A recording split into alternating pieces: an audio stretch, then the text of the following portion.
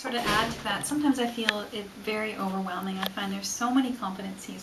How am I in 1 year supposed to stay competent in so much? I think there are 166 competency statements in this book. And when we all enter practice as a dietitian, we're generalists, and this is our competency. And we're pretty proud of that as dietitians because we can go into so many different practice areas. But once we start working, we hit the workforce, our competency becomes we develop expertise, we lose the breadth, and that's where this tool, you really have to find yourself in it and reflect on the competencies that are relevant to your practice. You're definitely not expected to be competent in all of these practice areas and all of these competencies. I think one of the issues that I hear come up quite often is, well, what if I do it wrong? And I think that you'll probably agree with me, but there is no right or wrong way to complete it. There are certainly ways to make it more useful, and I think that the auditing process that NSDA does helps, the feedback helps members define, if you will, their area of practice more so than saying it's wrong, correct? Can Absolutely. you build on that? The auditing process is, it's often misunderstood in that it's a penalty or you're being audited because you have made a mistake, but everybody's audited.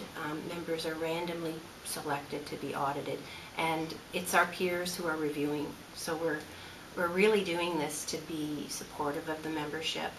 On the other hand, in terms of our accountability as a profession, as a college to government, in the public interest, it's also really due diligence to ensure that members are maintaining their competency to practice safely. And this is the only way really a college or regulatory body has to provide that assurance to the public.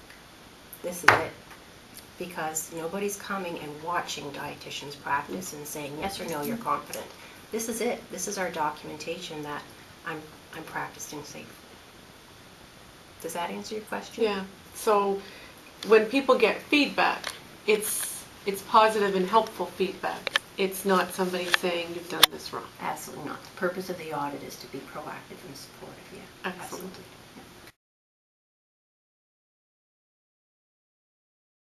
Can you answer something for me related to carrying goals over? In 2008 and 2009, I had identified ethics in my practice as a goal. And I carried that over for 2009 and 2010. And so in this year, it has changed, and more growth, more opportunities have presented themselves. And so can I do that again? Can I carry it forward, keep doing that? Mm-hmm. So yes, you can. You can carry over your goal to the next year. It's usually the exception rather than the rule, and I'll explain. What I would suggest, and I don't know how your actual goal was written, I would suggest perhaps making the goal a little bit more specific, and it could be that every year your goal is related to ethics, but it's such a broad subject area that you could have a goal every year on ethics and the individual topic be more specific. If you do develop a goal and you really don't find you made much progress with it and you want to really tackle that goal the next year, that's fine. What we often see through the audits is that then the evaluation form that's submitted is actually blank. I did not meet my goal. I will work on it next year.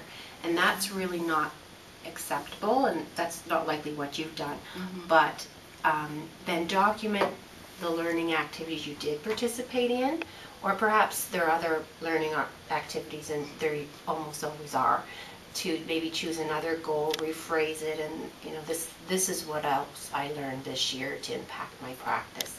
But next year, yes, I will tackle my initial goal because I know there are more opportunities and I'm a little more specific in what I really want to learn about.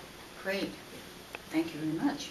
Like I feel like, so it's good to know you had ethics and, the goals and the learning outcomes are kind of changing and you're learning from it. That's awesome.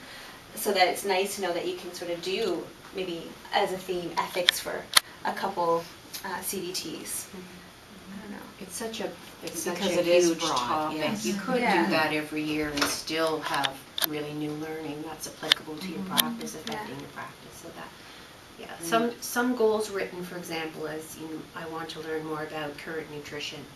That's just so broad. You could have that as a goal every year, and you'd never know you met the goal because it's just so broad. So to be as specific as possible in each year, then that's ideal, so you know you've met the goal or not. Can I just add one little question to that? So could I apply it to different dimensions then, right? Like I could apply the ethics to the benefits that my client population have experienced, but then another year maybe apply it to my professional practice itself. Absolutely. Okay, great. Absolutely. Terrific. Thank you.